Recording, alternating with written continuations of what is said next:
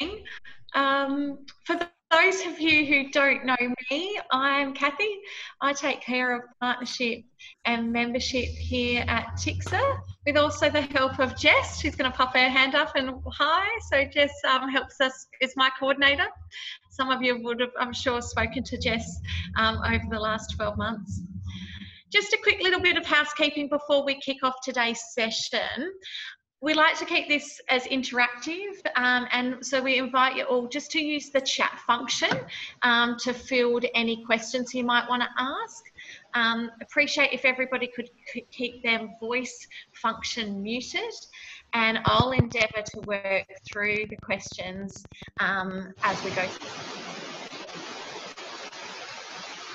So, kicking it off, I'm delighted to have Peter Abbott, General Manager of SeaLink South Australia, with us this morning. Peter joined SeaLink SA in January this year, right in the thick of the universe throwing us a curveball. For those of you who don't know Peter, he's no newcomer to our industry by any stretch of the imagination, having spent the last 30 years in tourism, events and attraction management.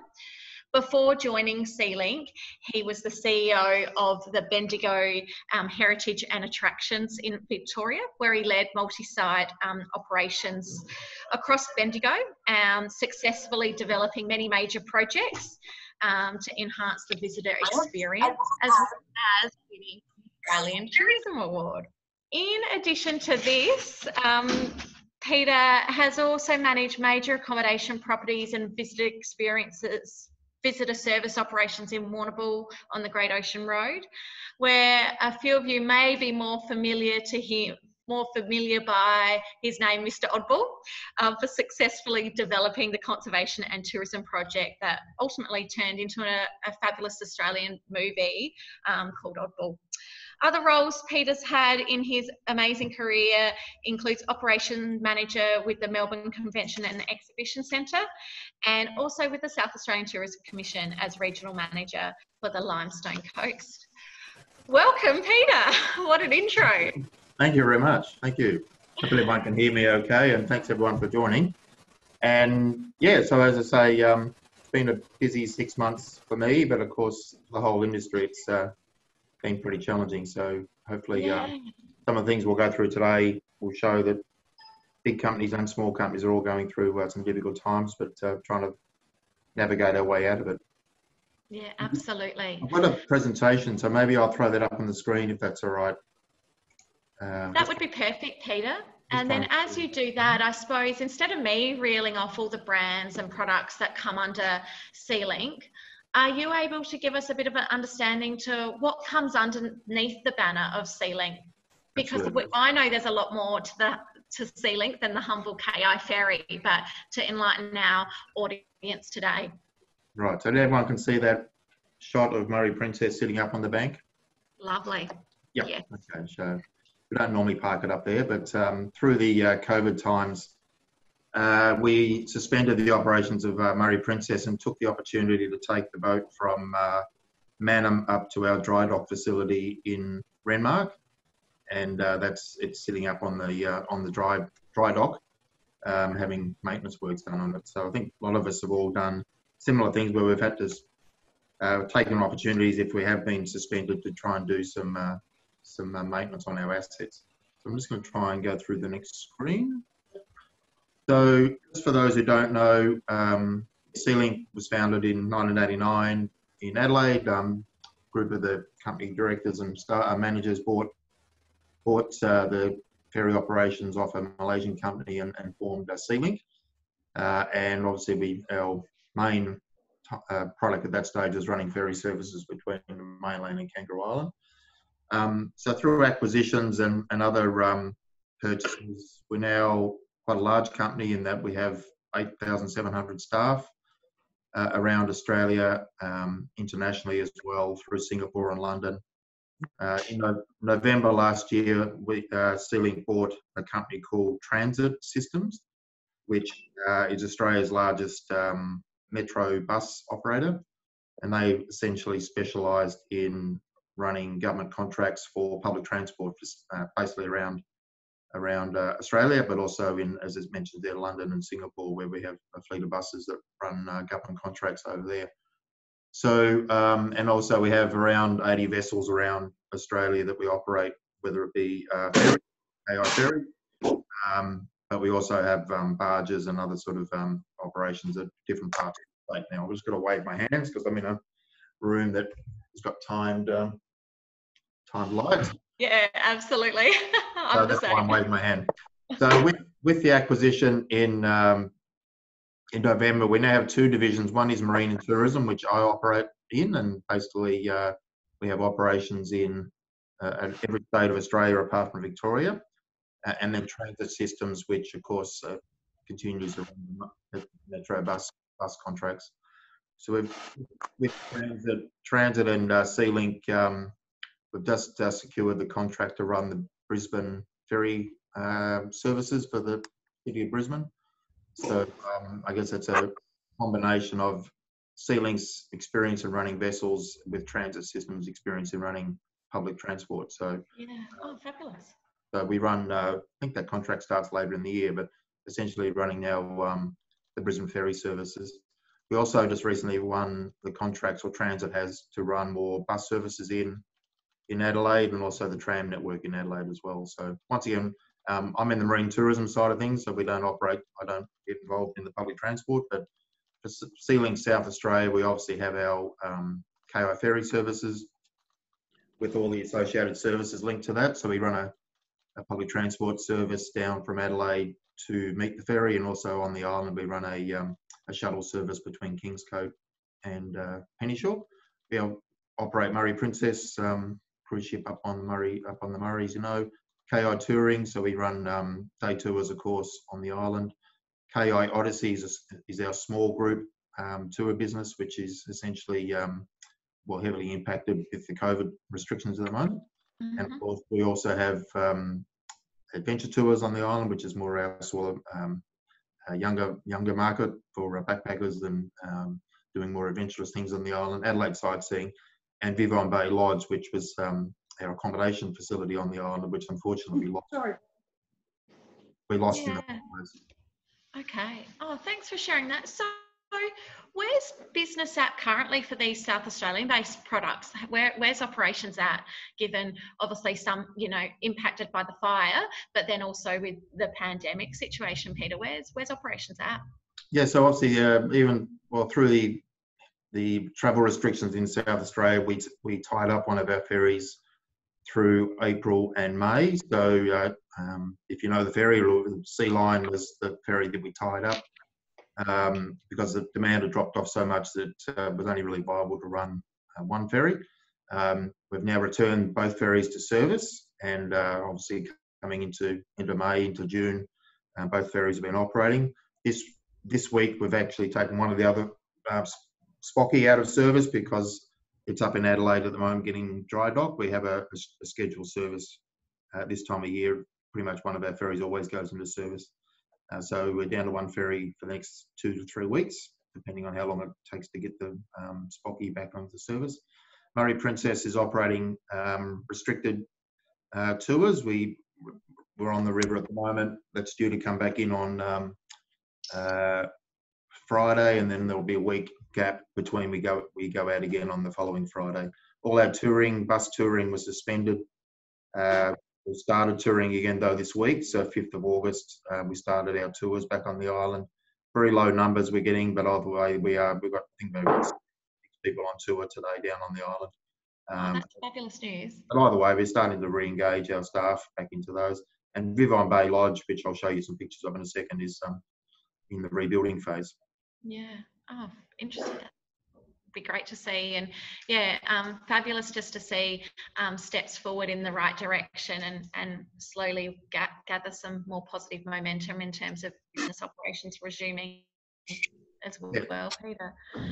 So with today's session, it's always good to look forward, but it's sort of difficult to look forward without going back. So just you personally, Peter, as a GM, how's the last 6 months been for you? Obviously, what you've had to lead the organisation through this time? What have you come out with? What's your insights and feelings and learnings, I guess? Well, certainly the whole, well, first of all, when I arrived, bushfires was the main issue we were dealing with, particularly our island staff. And with the loss of Vivon Bay, we had 15 to 16 staff that lost their jobs essentially, or at least were stood down through that fire period. And then, of course, when COVID started creeping into South Australia, we had to suspend a whole range of staff. So as I say, we had 330 staff when we started. I think probably about 280 of them got either stood down or reduced hours through that period. So at the moment, we're going through a bit of a re-engagement, trying to get our operations back going. But I think all our staff are affected in some ways with stand downs and JobKeeper, and trying to navigate their way through the JobKeeper process. But I guess personally, it's been it's always hard enough to start a new job, but also to try and start in a bit of a crisis is, crisis management certainly been part of the role over the last 6 months. But essentially, I have to say all our staff have been handling themselves extremely well, in the sense that they understand this is not a personal decision that we've made of having to stand people down. It's obviously business related, but certainly I think the human toll is something that we'll see over the next. We're trying to manage our way through that to make sure all our staff are supported as much as they can all the way through the process. The COVID issue is obviously still, some more with what's happening in Victoria. I think we sort of got to remind ourselves that it's not over, and don't fall back into old habits. But ultimately, we're trying to maintain our focus on maintaining a safe environment for both our staff and our guests.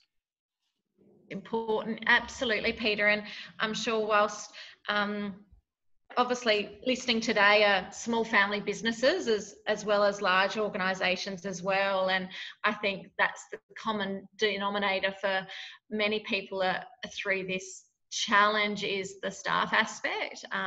Some are supported by JobKeeper, some are supported by Job Seeker as well, but potentially some aren't as well. So it's that staff is that real human element of the, that's what gets personal, isn't it, through managing this. But I also think it's about how we treat staff, and I think that loyalty will potentially pay off and flow through later into the future as well, by staff feeling more connected to the product and the business. Sure. I might just show the next screen, which is obviously where our Vivon Bay Lodge, that's obviously pre-fires. So, and I guess even internally, the fires were very active, of course, in January, and we had ferry operations affect the touring. But when we lost our lodge, I think it really hit home to all our head office staff and around the whole business. The impacts of that. Obviously, the fire didn't leave much. So, we've certainly been challenged going through our insurance company to make sure we try and maximise our payout and work through what's left. So, what did survive was our bistro. You can see the bistro on the left there with salt and pepper shakers waiting for the next customer to come in. But essentially, the kitchen at the back, which was attached to the bistro, was lost as well. So that's what we're in the process of rebuilding at the moment. So, and as I mentioned before, so we're in the process of starting to rebuild our holiday house we had down there, and our bistro will start next week. What was the capacities of Vivon Bay? We had 38 beds, and then the bistro was there to help service our day tours from a meal point of view. But yeah, most of the property was burnt in some way. But amazingly, a couple of the buildings did survive. So we've lost all our accommodation on the site. Our kitchen, as I mentioned, most of our outbuildings, such as laundries and other things. The holiday house did survive. It burnt, the veranda off the front of the holiday house, but for whatever reason, the actual house didn't catch fire. So from a positive point of view, though, we're starting to look at rebuilding that next week, and we hope to have the bistro back up and operating shortly. Oh, fabulous. Well, that's a good step in the right direction, and it's all about drawing on these positives during this time as well. I agree with you, Peter. So looking forward, as you know, we hear you're operating today, whilst that's obviously in a limited capacity, we're open to the South Australian market and some interstate markets, which I know this is only probably a portion of your market mix prior to not only the bushfires, but pandemic. How are things looking? What are things looking like? How are things sort of shaping up around these markets for you, and perhaps how are you going to try and start to make some more opportunities through these markets? Yeah, I might just take my screen down.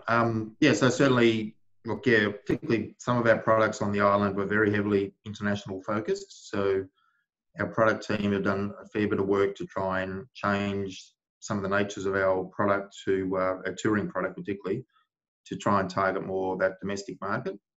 Yeah.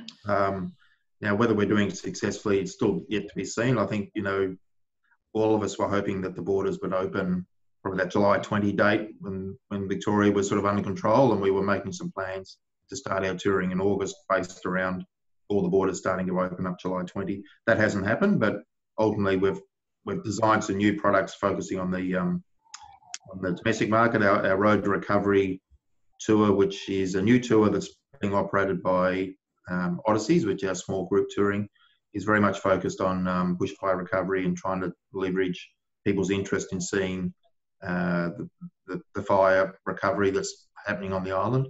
I think in general, South Australians are travelling, which is really positive. We had quite a positive school holidays, and hopefully most of the operators on the island would have seen a positive school holiday program. August is always a little bit of a quieter month anyway, but once again, we've had some reasonably good weather. It's been a little bit rough the last couple of days going across onto the island, but in many ways, we've had a reasonably good run in weather disruptions. I think South Australians, because it's mainly only South Australians at the moment, they book at very short notice. So they look at the weather and look at what they've got planned, and particularly looking at the weather. I think if the weather's fine and sunny, then they'll make a booking. So I think our lead times have been a lot shorter than what the international market is. So Murray Princess is basically operating on a restricted cruise time, mainly because all we're really servicing is South Australians. But once again, we're seeing a lot of South Australians that would normally go overseas looking for cruise options as an example. So we're seeing people, looking to travel, and in many ways, South Australians, I think, still feel quite confident in travelling within our own. I agree. I think the South Australians are definitely going to have a healthy appetite to travel in our own state and explore our own backyard, because as we might be compared to some of our interstate counterparts, there is going to be a lot of more confidence in sticking to our state as well. So hopefully we'll see that flow on through the intrastate business, but also understand that the interstate market does take up a big proportion of the market mix. And how are you guys sort of trying to keep that conversation going with not only existing customers but potentially new customers as well? You dropped out there a little bit, but ultimately, look, we're obviously still trying to foster interstate travel into South Australia. There's obviously border restrictions that are really hampering us, but we still get some Queenslanders coming in. We've had a few people from Queensland cruising on Murray Princess this week. So once again, our forward bookings, we've had to go through a process of looking who's actually sitting in our forward bookings, and then work out whether are they really coming, or and a lot of people still want to come, but they obviously waiting to see how the borders are going, particularly our Victorian market, New South Wales market. I think one of the big challenges we've got is the late changes that are happening. So in many ways, the borders being closed at pretty short notice. That's really denting people's confidence to say, I'll go to South Australia, or I'll come out of New South Wales, because there is a concern that they might be not trapped here, but you know what I mean? They may not be able to go back as easily as what they would. Exactly. Those goalposts keep on changing, I suppose, is the challenge for the consumer, isn't it? It is. And that's not just on the travel market, but it's also... Is there any sort of... You go. No, you go. You're on. No, I was going to just say, is there anything that's sort of particularly speaking in terms of value adds or packaging up with other activities, or people sort of just being purchasing one sort of product at a time, essentially? No, we're seeing, once again, when we're doing our budgets, it's very difficult to predict what was going to happen. You're looking at prior years was pretty much useless. So we have had to make some estimates. We found South Australians are more than willing to buy packages, accommodation package to ferries or Murray Princess. We've got a theme cruise going next week, which is a hot August night sort of Neil Diamond tribute show, which has been quite popular. Once again, all South Australian. But certainly, yeah, I think our winter campaign, particularly on the island, was around value adding. We did discount vouchers on the island, so when people book packages, they were able to get discount vouchers at attractions or coffee shops. So we, once again, more that collaborative opportunity to try and get people onto the island or out of their houses in Adelaide, and obviously trying to increase their spend when they're actually travelling around. So we've been probably pleasantly surprised how much goodwill there is still towards particularly the island. But I think there's goodwill around all tourism operators and the regions to get out and actually support regional tourism, which of course is what we need people to do out of Adelaide. Yeah, absolutely.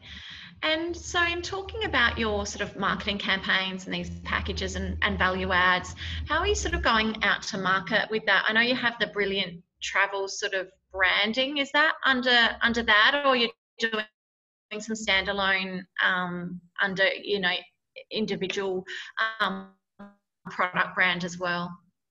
So certainly in South Australia, we've been going out pretty much with our own product brands. So whether it be KI or Murray Princess or Cruises or Coach Touring, we've been going out because I think South Australians, are very aware of their own state. Interstate, SeaLink is developing a brand called Brilliant Travels, which is I'll show you a website picture in a second. But essentially, what we're trying to do is to a whole range of different. I'm just going to share this screen now. Hopefully that's working. Can everyone see that screen? Yeah, I can. Thank you. Okay, we'll just try and page down to the next one. The Brilliant Travels is more a national campaign that we're looking at developing. Sorry, I'll just go to a couple of things. This is Brilliant Travels here. Yeah. So as SeaLink is growing, we've got a whole range of destinations around Australia that we're trying to develop under a brand called Brilliant Travels. So SeaLink invested quite a considerable bit of money in a national marketing campaign, building the awareness of some of our key destinations around Australia. Kangaroo Island was obviously included in that as well. That's been a two-stage campaign. We've put the second stage on hold until the travel restrictions ease in eastern states. Yeah. But certainly it's about Brilliant Travels for us is around trying to, in a national retail market, go out and actually build the awareness of what SeaLink operate and build the destinations within our areas that we operate in. So if anyone has an opportunity to go onto the Brilliant Travels website, obviously Kangaroo Island was featured in that, was quite a considerable investment by the company around these eastern states particularly. Yeah. Building up our national database, and then of course the next stage will be putting in actual travel offers to actually get people to come to KI or go to the other destinations that are listed. Absolutely. And is there sort of opportunities do you look to seek other product outside of that SeaLink brand to partner with if other operators wanted to hook into some sort of collaborative marketing opportunities, or does this sort of Brilliant Travel sit as a sort of a unique standalone sort of SeaLink encompassing the brand well, products under?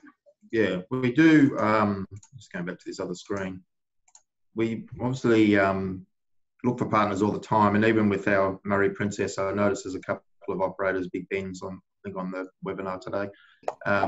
So Murray Princess is a really important part of operating up and down the Murray, and of course that activates a whole range of businesses up and down the Murray, partners that we go to, whether it be North Indigenous experience we provide. We go to Big Bend by night, and we're up, as I say, we're up as high up the river as Morgan this week, going up to a couple of wineries up there as well. So yes, we're always looking for opportunities. I think also what I've said to our product people is that the domestic market gives us new opportunities to trial new products. So whether it be, I think coach touring is going to be a challenge for us for a little while, because domestic market, particularly in South Australians, don't so much get on coaches, they go self-drive. Once we can start seeing some domestic people coming in from interstate, there's opportunities to start trialling some new coach touring options, and we're looking at doing a couple of new tours in the springtime and summertime around Adelaide. We haven't done new tours for a little while, but I think the new domestic market gives us opportunities to trials and new tours. Imagine Cruising, which is this one that's on the screen at the moment, is probably a good example where Imagine Cruising essentially have always sold overseas cruise options, whether it be Norway, America. Okay, yes. So now they've partnered with us to start developing new charter operations, or at least cruise options, particularly starting in 2021. Yeah. But they've, so there's the retail or the travel agency trade. We're also looking for a product that is more domestic focused. So. Yeah, absolutely. And like you said, it's just about looking for those new opportunities. But, I like your comments about it. It's a time just to do a bit of trial and error, test the waters with how the appetite for in our domestic market is going to change, particularly as those border restrictions lift. So it's a great opportunity to try the market, test the market with some new innovative ideas, and reach for the stars, essentially. Yeah, and that's hard, because everyone's got to pay their bills, and then we need the cash coming in the door. So, but yeah, I think there's opportunities to trial a couple of new things if you've always had a bit of an idea of something that may approach the domestic market better than the international market, then try and leverage that opportunity. I mean, I think also in that Imagine Cruising thing, it's interesting they've got the word confidence bolded, because I think, once again, this in travel, once it's even permitted, building people's confidence to actually being confident to travel, confident to prepay, confident to actually be safe is a really important word that we do as an industry. We've got to try and focus on to build that. I'm really interested what you say, Peter, about it's not obviously just the confidence to about health and safety, and that's going to be, we're going to have a new found of expectations for customers around that, but it's the confidence for that whole booking transaction, I suppose. You're talking about to make the booking, the prepayment, because there's been some hurt experienced on the consumer side of things, with travels being cancelled and postponed. And so how are you finding the customers' expectations around this, and how are you guys planning to continue to talk to the customer, not only around health and hygiene, but really building that consumer confidence to make the booking? Yeah, look, certainly we've pushed, I think like most businesses, we've looked for opportunities, whether it be, accreditations. There's a whole range of different, I think I was getting a bit overwhelmed with how many different accreditations are floating around out there about COVID. I mean, the TICSA one is a good one because it's industry based, and, so putting those COVID plans in place based around an industry model is very good. We've done retraining of all our Murray Princess crew as an example. Obviously, our cruise boat, we're probably the only cruise vessel operating in Australia that I know of at the moment. We're not a big white cruise ship, we're a small brown one, which is probably good. So, either way, we have to do a fair bit of work to make sure people are reassured that coming onto Murray Princess is going to be safe. So we've developed a cruise well guide, which provides information about the extra steps we've done on the Murray Princess, both staff training and the extra cleaning we're doing, but also how the customer can help themselves to stay safe as well. So we put those in place. The coach touring is the same. We've obviously put sanitizer stations on all our coaches.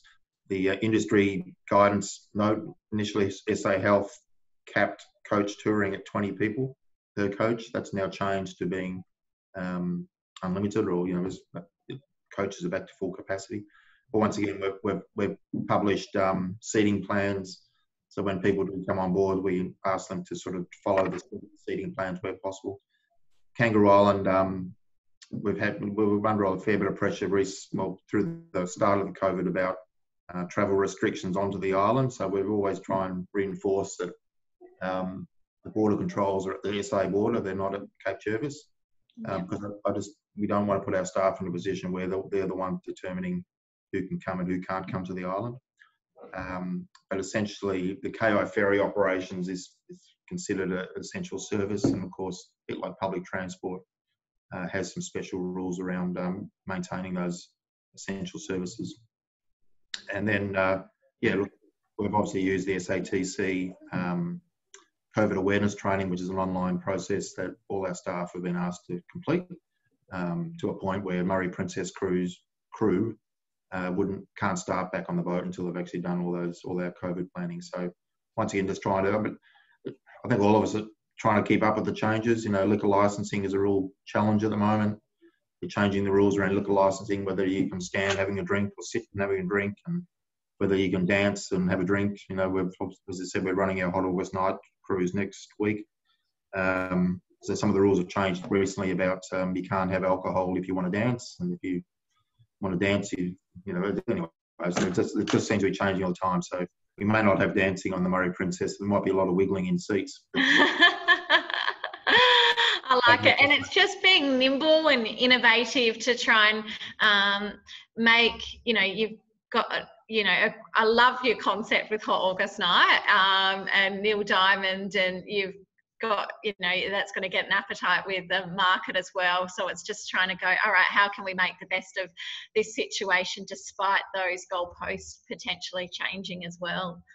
Yeah, for sure. And obviously, even with that coach touring, we're seeing a bit of movement in charters as well. So some of the, particularly South Australians, I think some of the groups that go out on charters are starting to think about doing some charter trips. Yeah. So if you're in that charter business, there's an opportunity to try and grab some of those domestic groups as they start going out to the regions. But certainly the groups, instead of going interstate or even overseas, they're looking for opportunities, particularly in South Australia. Yeah, within our own backyard, and I think because we've been positioned so well through this. So, despite obviously the challenges we've got ahead, Peter, and what's your outlook for the business, for the industry? Obviously, knowing it's going to be a long, hard road, I'm interested in your thoughts and aspirations, given you're such a veteran in our industry. Veteran, right. Yes, well, I guess ultimately none of us have lived through this before, so I think it's okay for all of us to understand that it's hard to predict the future. So, but ultimately the trends for South Australians are that they're travelling, so that's good. The state itself is still in a good position, whilst there is the odd flare up from time to time. We're well positioned to build on that brand of being a safe, clean destination. The island, particularly I'm talking about the island now, there's a lot of bushfire recovery still going on the island, so there's some challenges around just recovering from the initial fire issues on the island and making sure that whether it be accommodation stock gets replaced. That's a challenge on the island, but ultimately, as I say, there's a willingness for people to support Kangaroo Island. But I think ultimately, an opportunity, Peter, to see the island like you've never seen it before as well. Yeah, absolutely. That's where our bushfire recovery tour comes in. But yeah, certainly the numbers that the Department of Environment are getting across all their properties, not just on the island, but everywhere I go, I'm hearing that people are out in the national parks, people are out walking, people are out engaging in our national parks, which is fantastic. So if you've got those parks near you, you should try and make sure that you really leverage that outdoor experience that people really crave at the moment, is getting out the fresh air and looking up. Yeah, we're certainly getting that movement through the state from our South Australians. I think it's just about trying to leverage that to your advantage and try and get a bit of visibility as people are moving through the state. As we look to wrap up today's session, does anybody have some questions they might? I've enjoyed having a good old chat to Peter and you guys listen on. Has anybody got some questions they'd like to pop on the chat for Peter, or yeah, you're more than welcome to. We can give a couple of minutes, or if not, we can look to wind this session up.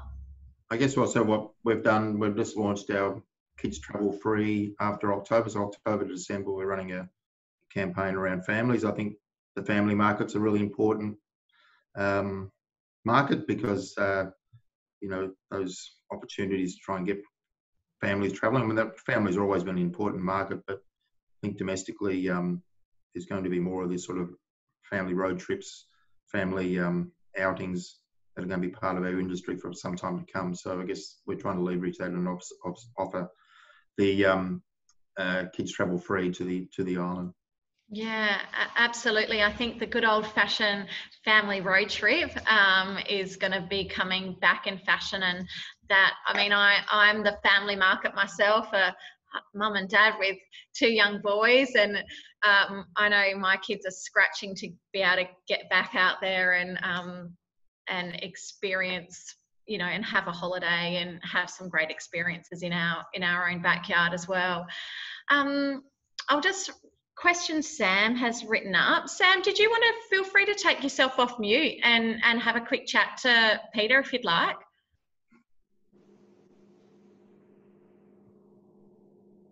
Oh, we haven't got your volume there. He's on the road travelling already. Is that better? Sorry. Yes, thanks, Sam. Okay. Hi, everyone. I'm Sam, and thank you, Peter, for this lovely chat. My question was, what can local organisations do to support with local tourism and the local businesses? Sure.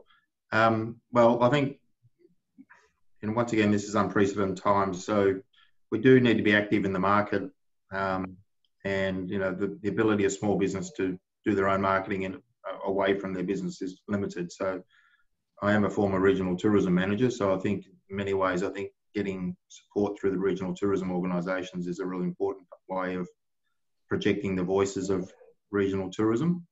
You know, certainly there's a whole range of different programs that the government's put out, whether it be obviously JobKeeper is one, but obviously the state government's also put out a lot of other offers as well. But I think building up the regional tourism organisations to be able to then have the resources to talk to the operators and then combine to do cooperative marketing more and more, I think that's where I think the government can step in. I think obviously SATC do quite a big push on the brand of South Australia, which is great, but then the regions really need to sort of emphasise their key selling points, and that's done through the regional organisations. Okay, thank you very much. Thanks, Sam. Yeah, Peter, I've loved your positivity, and I know it's some people feel like they're up to it at the moment, and it is definitely a long, tough road ahead, but it's just really important to keep positive and support each other, but also, like Peter touched on, exhaust every opportunity you can into trying to move forward. And if that's thinking outside the box, innovating in new ideas and connecting with your counterparts in your regions, it's really important to drive that as much as possible. If we don't have any more further questions, Peter, thank you. You've been so generous with your time today. Oh, sorry, one more question that's popped up. Yvonne, again, you're most welcome to take yourself off mute, Yvonne, and have a quick chat to Peter if you'd like. Alternatively, I can always read the message out. Yeah, hi. Hi, everyone. It's specific to accommodation on Kangaroo Island, obviously with marketing directed at locals. I'm just wondering how local accommodation providers that are not associated with SeaLink, how can we tap into SeaLink marketing and get some sort of something sort of going with SeaLink?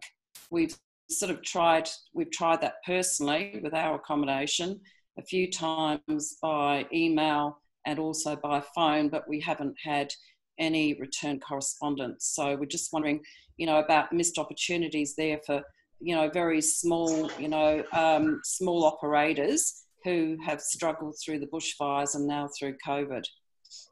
Yeah, thanks, Yvonne. I'm happy to. What property you operate, Yvonne? Sorry. It's called Sunrise on Fairley. It's just three self-contained apartments, and Okay. we're situated in American River. Okay, sure. That's right. I can get someone to give you a call. I'm not too sure why you haven't had a return call, but I'm going to chase that through. But look, certainly, obviously, even just from a point of view of having on, particularly you being on the island, people need to get to the island. So you can certainly leverage off your own website to sort of make sure there's links to be able to book the SeaLink product. We do have an accommodation partners program, which obviously then gets you listed in our sales centre. There's commission structures in place for those as well. So that does restrict some smaller operators, mainly also because of availabilities. But once again, I can get someone to give you a call about that. But certainly, once again, through your regional organisations, try to make sure you have a strong presence there. The more you can link to because basically I would think if you want to get people onto your website, you want to make that a one-stop shop to book your accommodation as well as then booking the ferry as well. So make sure there's strong links towards our website. Also, obviously people can book online and if there are specials that we're running, particularly as I say with our family free in October, make sure that's on your website to motivate people to make a booking. Even if it's direct to you and then direct to our website. So that's why I think we're just going to keep an eye out for our deals and offers that we have coming through the island, and then making sure that on your own website, even your own social media, that you're pushing to motivate people to come across and take advantage of any specials that are running. Thank you. And I'll get somebody to give you a call. Good tips there, Peter, particularly about being that one-stop shop and that source of information. Sure, I think we're dropping out a bit. To people to. Okay, I'm starting to feel like we're just having a few technical glitches here, so I might take this opportunity to wrap it up. If anybody has any further questions for Peter, or